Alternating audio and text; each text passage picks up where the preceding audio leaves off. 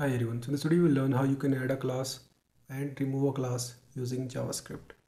So let's get started. Let's add some basic structure here. We need a couple of controls. So first button will be to add a class. Second button will be to remove a class. Third button will be toggle, so that we can remove and add a class at the same time. Then we'll also check if class exists using this check button. Then we'll try to add multiple classes, so I'll make it add all, and also I'll try to remove all those classes using remove all button. Let's add a class here, and that class will be controls. We need a couple of IDs, so this will be add, this will be remove, this, sorry for that, this will be toggle, this will be check, this will be add all, and this will be remove all. Now we need one more div element, and we'll add all these classes to that div element. So I'll give a class name of hello, and inside this I will put hello world. Great. Let's add a link to a style sheet. So it will be style.css.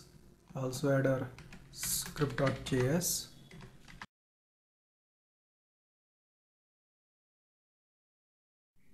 Let's style these elements. So first we'll select the hello class, and we'll make it display flex. Align items will be center. Justify content will be center. We'll give it a height of around 100 pixel.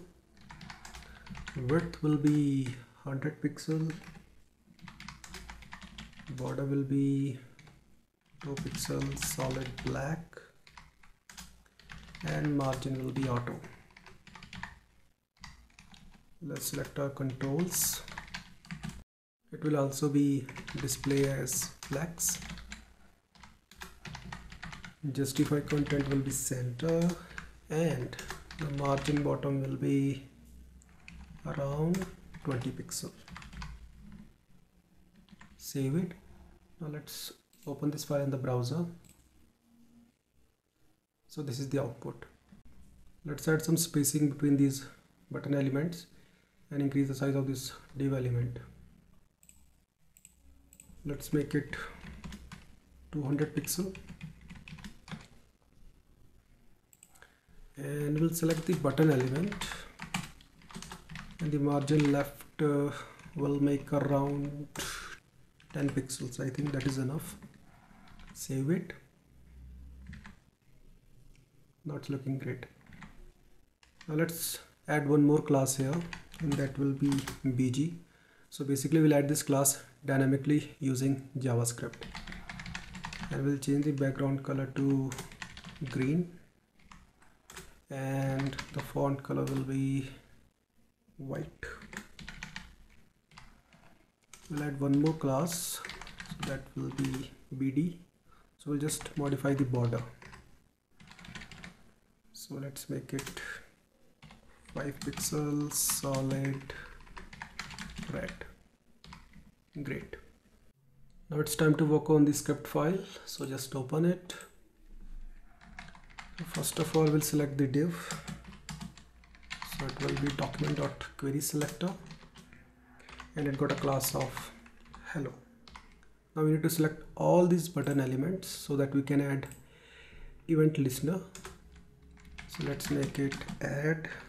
So document.querySelector, so it has ID of add. Just copy it and paste it here.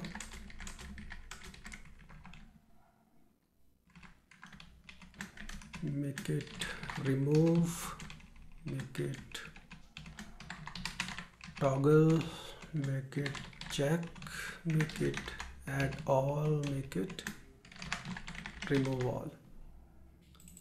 Also modify it here, so it will be remove, it will be toggle, it will be check, it will be add all, and it will be remove all. Now let's add event listener to this add button and see if it's working or not. So on the click, we want to execute this function.